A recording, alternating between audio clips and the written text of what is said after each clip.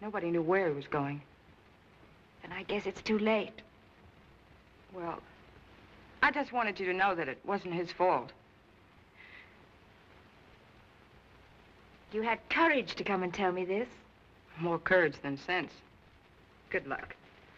Thank you.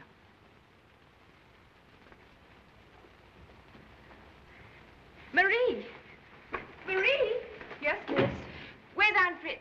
She telephoned and said she wouldn't be here, miss. Wouldn't be here? I didn't quite understand it myself. She said she knew you'd have a terrible headache, and one headache at a wedding was enough. That's all. Fred, aren't you a little bit nervous? No, not in the least. I've had a certain amount of experience, you know. Are you really going to spend your honeymoon at the North Pole? Why not? I only wish we might have held the marriage there, too. I would have liked you boys to have seen the place. Mr. Sims, the ceremony is about to start. Thank you, Pop. Well, here we go, gentlemen.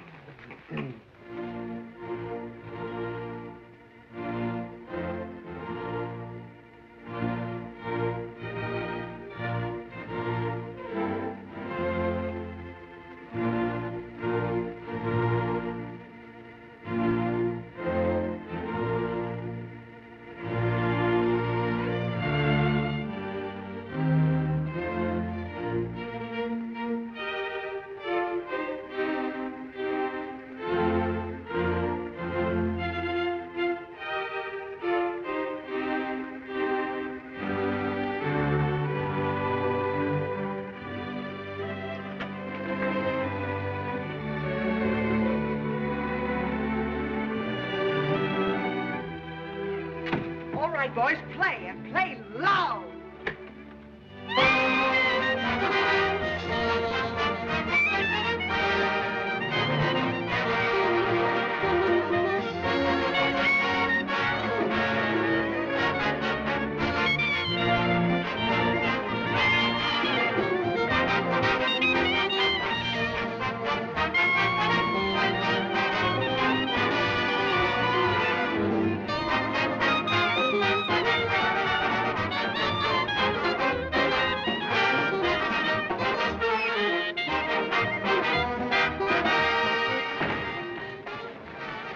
Come here.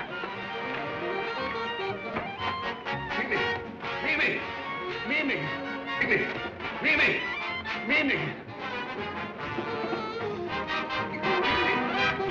Mimi! Mimi! Mimi!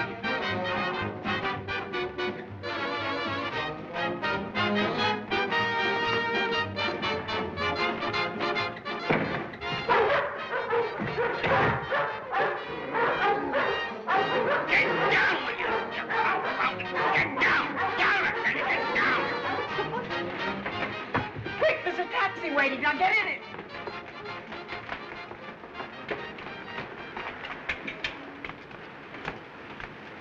The City Hall, and don't spare the horses.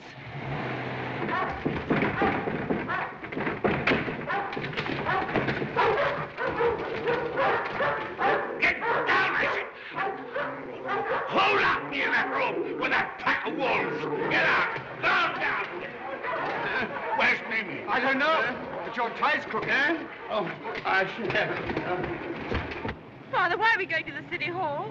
To get a marriage license, so you can become Mrs. Hassenpfeffer. Why, Mr. Hassenpfeffer. Darling, I think coffee and donuts would make a lovely wedding breakfast. Oh, so do